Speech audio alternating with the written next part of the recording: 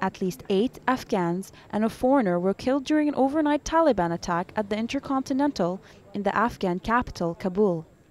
9 Taliban militants armed with rocket-propelled grenades and other weapons stormed the heavily guarded Intercontinental, frequented by Westerners and VIPs.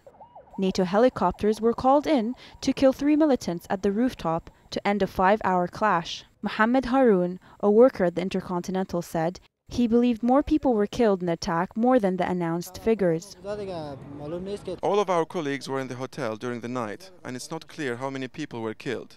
But I think that more of our colleagues could have been killed. The attack is the latest violent insurgent since NATO announced that security transition to Afghan authorities would begin in 7 provinces, starting from July 21st. The announcement raised concerns regarding the Afghan security forces and their ability to take over. But Ashraf Ghani Ahmadzai, the head of the Transition Commission, said the handover would go on. Transition process will be successful in every way. Our enemies must know that they are not able to stop us in this way. This country is ready to sacrifice more if needed in order to stand on its own feet.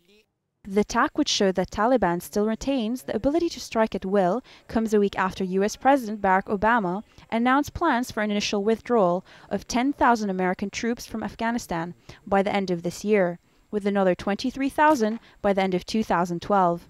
Nadia Drisman, العربية.